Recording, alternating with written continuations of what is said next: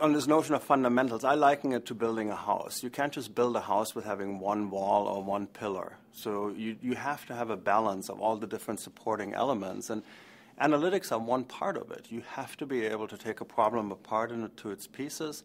You may have to do some math to figure some things out, and you put it back together. But if you just do that, if you don't think about, well, why did we get to this place in the first instance? Why are people motivated to behave a certain way? Where do we want to go strategically? What is the competition doing at the same time while we are trying to optimize what we're doing within? You're missing the bigger picture. And so to me, it's really about being able to look in parallel at all the foundation pieces that come together in building that house so that in the end it's a really stable house. It's not a lopsided house where you have one strength that's incredibly solid.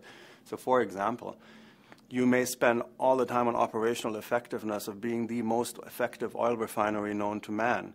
Well, if in the meantime oil demand goes down and gas industry starts to bypass you, you're looking at it completely the wrong way. So you need to be looking at the broader picture of saying, what's going on around me? What's the competition doing? What are others doing? And that's something, while there's no course at GSIA that taught me that specifically, the game part of it was the way of pulling it all together. And I thought, and I don't know what game looks like today. I hope it's still as intense as it was when I was there. But it was a great way of actually bringing 5 people together and model an environment in which you actually have to look at all these different things. And it's dynamic. It changes every week. Every week you're confronted with new things. And that to me was really, really unique. You can always criticize of how perfect is a model in mirroring what's happening in the real world. Actually, it doesn't matter. You're getting taught so many different things that it's more than ample of an opportunity to put the pieces together rather than just look at one at a time.